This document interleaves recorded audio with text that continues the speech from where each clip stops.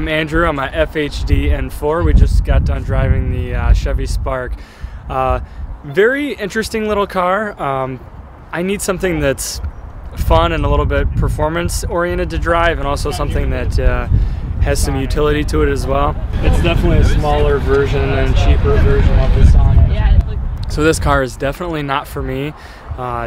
This car might be, you know, if I was a 16-year-old girl that my dad just bought me my brand new first car and I wanted everybody to look at me when I drove into the high school parking lot jamming Miley Cyrus, then this car might be perfect for me. So I put my hands up to play my song, the butterflies fly away. Nodding my head like yeah, moving my hips like yeah. If you're 16 and this is the car that your dad buys for you, I think you're happy with it. And then you probably get rid of it when you go to college. Right. Now you would keep it when you went to college. But that's just not where I'm at right now. And everything on the inside of the car just seems very cheap and very low quality. Coming from driving the Chevy Sonic, not much more expensive car, but much more high quality.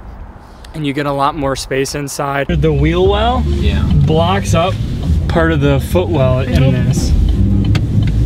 So I like to be able to spread my legs like you were talking about, and my feet literally have to be next to each other in order to fit in the footwell. A lot more utility, a lot more storage space behind the rear seats.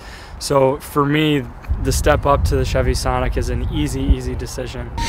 As Andrew was saying earlier, that you get on average 1 mile more than the Sonic, but for $4 grand more, you get a lot more space.